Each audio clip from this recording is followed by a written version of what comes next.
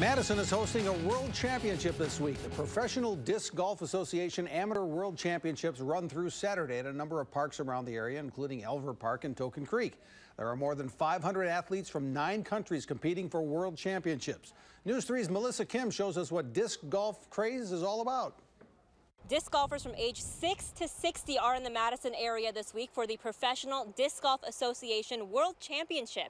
Now, I caught up with some of the younger athletes to figure out why disc golf is so popular, not just here in the Madison area, but all over the world. I just like seeing the frisbees fly. It's pretty cool. I like traveling to all the tournaments. These kids have been practicing hard to be one of the best disc golfers in the world.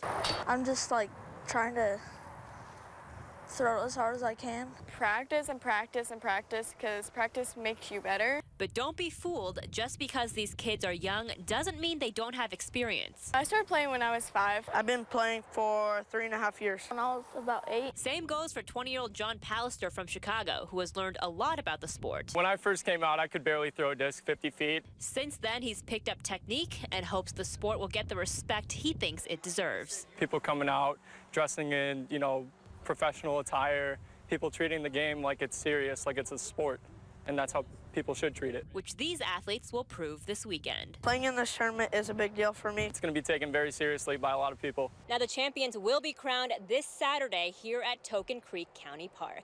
In DeForest, Melissa Kim, News 3 Sports.